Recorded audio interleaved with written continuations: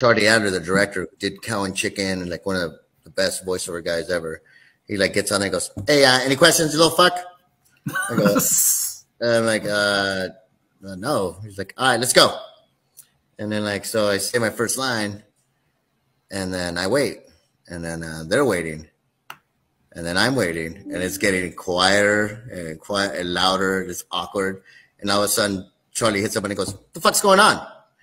I go, "Oh no, I mean I said my line. I was waiting for someone to give me the other line." No, we don't fucking do that. This is voiceover, okay? You just read all your lines clean, all right, and you react like you're an actor, okay? All right, let's do it.